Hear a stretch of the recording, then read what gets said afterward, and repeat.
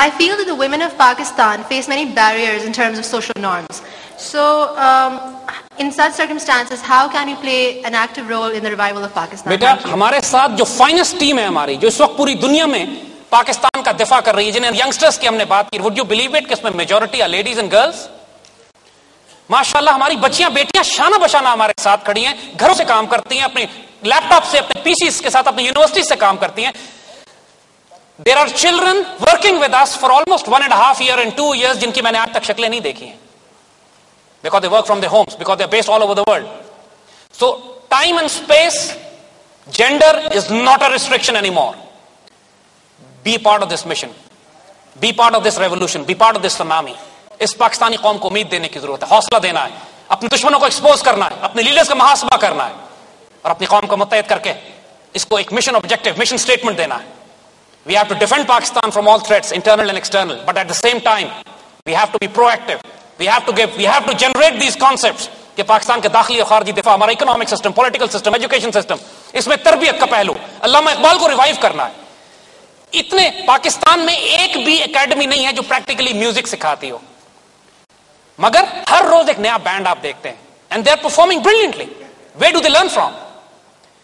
It's the personal initiative, because trend is this, to learn music. The trend is to become a pop singer. The trend in the coming days must be to revive Iqbal, and that's your responsibility. اپنی universities میں، college میں مجبور کریں universities اساتذہ کو اور administration کو، Iqbal day کریں، اقبال پر بات کریں، اقبال کے شعروں کو ڈسکس کریں، لیکچرز انوائٹ کریں، برنگ اسکالرز ان. اقبال کو ریوائیو کرو and you'll see the revolution building up. Beta there is magic in Iqbal. Iqbal کو ہم پڑھتے نہیں ہیں اس لیے we feel کہ اقبال آج کیا کریں گے. There is magic in Iqbal. He will ignite you. He'll set you on fire. Don't miss this chance. Iqbal is your textbook. باقی خیر دیکھو اللہ تعالیٰ راستے کیسے نکالتا ہے تمہارے آگے.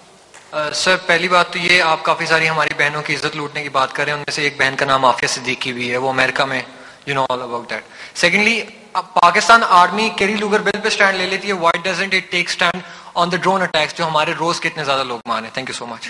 بیٹا دیکھو یہ پولیٹیکل اور جیو پولیٹیکل بات آ جاتی ہے، اس کی تفصیل لمبی ہو جائے گی، لیکن جہاں تک عافیہ کا تعلق ہے، our heart bleeds for her, and this is again one of the mission statements to have our sister back with us. اور یہ کیمپین پر آپ بلڈ کریں. ہمارا میڈیا اگر نہیں اٹھاتا ہے تو آپ اٹھائیے. Cap the issue alive, don't let it die. صرف یہی نہیں ہے، ایسٹ پاکستان کی جنگ میں 71 میں کہا جاتا ہے کہ صرف بنگالی ہمارے خلاف تھے، یہ بات نہیں ہے، لاکھوں بنگالیوں نے ہمارا ساتھ دیا تھا. اور جب ہمیں شکست ہوئی، ہماری فوجیں واپس آ گئی، تو وہاں پر جو لاکھوں البدر اور الشمس کے مجاہدین تھے، لوکل بنگالیز جنہوں نے ہماری آرمی کا ساتھ دیا تھا، ویسٹ پاکستان کا آئیڈیالوجی کا ساتھ دیا تھا، قائد اعظم اور اقبال کا ساتھ دیا تھا، ان کو سلاٹر کیا گیا. وہاں ڈھاکہ ریس کورس گراؤنڈ میں تماشے لگائے جاتے تھے. آپ لوگوں کو اندازہ نہیں ہے، یو ور ناٹ بورن. اور وہ پھر اس پوری تصویروں کو غائب کر دیا گیا، پوری ہسٹری غائب کر دی گئی. بتایا یہ جاتا کہ پاکستان بڑا ظلم کرتا تھا. اور ان کی جو فیملیز تھی، تقریباً 2.5 لاکھ کے قریب وومن اینڈ چلڈرن، وہ ابھی بھی اس پاکستان میں رہ گئی. We left them in the battle field, we didn't bring them back. یہ قرض ہے ہمارے اوپر، تو ان کو پاکستان لے. آج بھی وہ پاکستان کا جھنڈا اتارتے اور چڑھاتے ہیں وہاں پہ. 40 سال ہو گئے، جنریشن ختم ہو گئی ہے، آج بھی وہ پاکستان کے نام پر پاک سرزمین پڑھتے ہیں وہاں پہ. It's Pakistanis who have abandoned them. یہ بھی ایک قرض ہے جو ہمیں واپس لے کر آنا ہے. دیر لاٹس آف ایشوز، بہت سارے حساب ہیں جو ہم نے چکانے ہیں، بہت سی اجتماعی غلطیاں ہیں. ہم کو اجتماعی توبہ کرنی ہے، بحیثیت ایک قوم ہمیں اجتماعی توبہ کرنی ہے اپنے رب کے حضور بھی. We have to acknowledge that we have done blunders. مگر توبہ کرنے کا مطلب یہ نہیں ہے کہ ہم اس طرح مایوس ہو جائیں کہ ہم نے صرف غلطیاں کی ہیں اور کوئی خیر نہیں ہے. ہماری غلطیوں اور کوتاہیوں کے باوجود اللہ ہمیں معاف کرتا رہا ہے. اس کے باوجود اللہ نے ہمیں خیر اور عزت بھی دی ہے. اس کے باوجود اتنی شان سے بیٹھے ہو آپ یہاں پہ جو آج بیٹھے ہوئے ہو. کتنی مسلمان دنیا میں لوگوں کو وہ نصیب ہے جو آپ کو نصیب ہے. اللہ کی اس نعمتوں کا شکر ادا کرو. ایک وقت آتا ہے کہ آپ عبادت اس لیے نہیں کرتے ہو کہ آپ کو سزا و جزا چاہیے.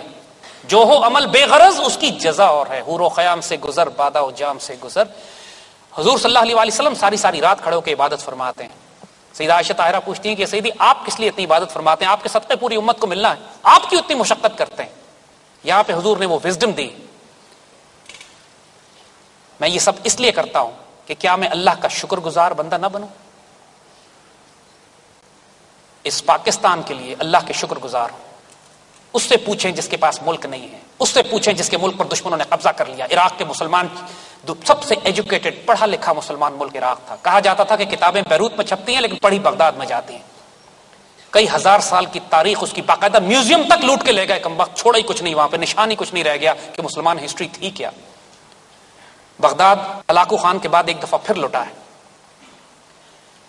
40 لاکھ عراقی ہجرت کر کے آس پاس عرب ملکوں میں چلے گئے ہیں, 10 لاکھ شہید ہو چکے ہیں.